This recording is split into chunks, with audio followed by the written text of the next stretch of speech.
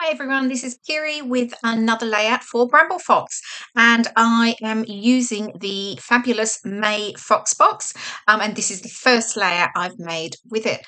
I have a number of the perspectives. There's the Fav Photo that you can see up there on the left, in a lovely pale blue, and I'm going to use that for my title. And then there's three lovely etched camera perspectives as well in the matching pale blue that I'm also going to use. And I've got the Paper Snips number 25, and I'm going to add some of those to the layout as well. Okay, so I've called out Pinkfresh Studio Flower Market. I thought it would work really well with the colours of the blue perspectives. So I've just taken this flower or floral pattern paper, and I've gutted the centre, and I'm adding my white cardstock over the top of that. I've obviously distressed the edges of the white cardstock, as I always would, just to add that extra bit of texture. I'm just pulling off the little bits of glue that was left over from the tape at the back there so it doesn't stick. And then I'm just sort of lifting up the edges, pulling a few little torn pieces. And then I've got these two corner pieces from a layout I made previously. I used the sort of centre, and I was sort of trying to work out what I was going to do with them. I thought I might use them as corners, but actually I've decided to use them in this sort of, I guess, diamond type shape. And then I'm tucking in some of the floral ephemera pieces in that sort of centerpiece where they join.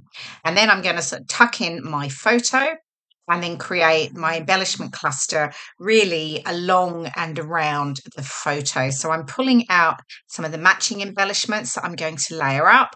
Got the a lot of the floral pieces, but I've got the little floral frame and some tags, that little sort of stamp edged tag at the top as well, the umbrella, and a little curved phrase piece that says grateful for this memory.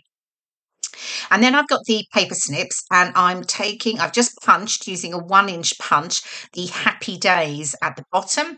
And then I've added one of the epoxy, DIY epoxy flair stickers over the top of it. And I'll use that, and I'll just tuck that into the layout as well. I've just trimmed the phrases from the top of the sheet, and just working out which ones I'm going to use of those. I think I've got Take the Shot, Living Our Best Life. There is another one on there, but I don't actually use it in the end. And then I've just pulled off this little, another one here, and it's called Weekend Adventure, which was perfect for my photo. So just sort of seeing if anything else works. I do look at this black one actually and decide whether to use that. It's funny how sometimes seeing things on a video, you look and think, oh, actually it looks quite good, but I didn't end up using it.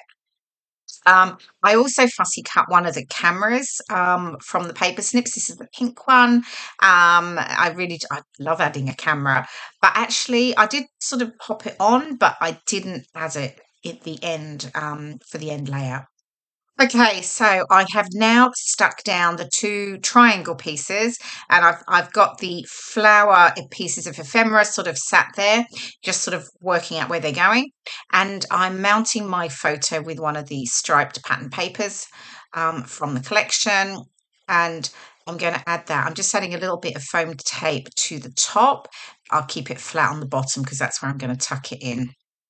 So I'll get that stuck down, and then I'll start to get I can get the floral ephemera stuck down as well. So I've sort of curved the edges up of the ephemera, and then I'm just adding a little bit of my Nuvo glue to the center of each. Again, I don't stick them anything flat. It usually is just in the center only, so I can get that sort of lift and dimension.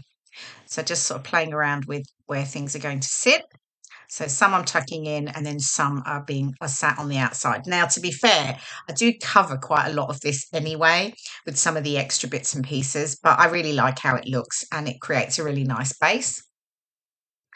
And then what's next? I think yeah, that's right. I'm starting to add in the other elements. So that floral frame, to be honest, I just added a little bit of glue at the bottom, and then I can just sort of curve the top edge. Got that umbrella. There is a bit of a story why there's an umbrella on here when we're actually sitting there having cocktails.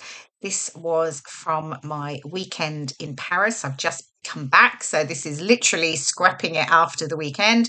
And I was away with, there was 8 of us, and we went over to the Version Scrap show in Paris. I'd never been before, and I was lucky to join the group. Some of them had, and we had a fabulous time. The Version Scrap show was brilliant, and it was really lovely seeing different things. You know, there was a lot of French scrapbook manufacturers, and really nice to see, you know, a different style, because they do have a bit of a different style. There's a lot of white space. They use a lot of stamping and die cuts, etc. So we all came back with heavy bags after buying quite a lot of stash.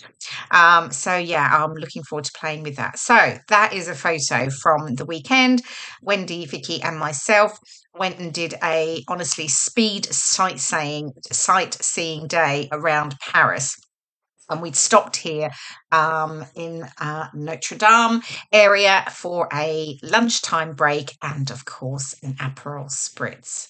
Actually, I'm saying that's Notre Dame. No, it wasn't. It was actually in Montmartre. We were up near the Sacre-Cœur, and yes, we had cocktails up there, so that was lovely. Okay, so what are we doing now? So I'm just really sticking everything down. I've added some things on foam pads. I've stuck the cameras with glossy accents, and I added a little bit of thread around that top tag, the green tag there. So that was just a little bit of blue embroidery thread. And now I just sort of decided I needed something else. I wasn't quite sure what. And so I pulled out one of my really pretty blue, very sparkly Cambella watercolors. And I'm just adding a little bit under the edge of the blue diamond, and just it's adding a little bit of extra sparkle and detail. And then I do add some extra splatters as well, just around the clusters, but I did do that off camera because I decided that afterwards. So yeah, so just adding that little bit of detail, which actually I really like. Actually, I haven't used this before too much before, but it actually looks really good, and it felt like it just needed something extra. Okay, Fave Photo, my title. I'm going to get that stuck down with glossy accents. And then I'm sort of nearly done, actually. There's not too much left. I do add some journaling to the bottom underneath Fave Photo. I'll rule some lines just at the bottom point on the blue pattern paper. Sorry about my head. It keeps popping into the photo there. And then just going to add some little enamel dots, little clusters of enamel dots to each side and to the top. But I think I'm almost finished, because I won't make you watch me do this, because I do fiddle around deciding which colours and where they're going to go and move them around quite a lot.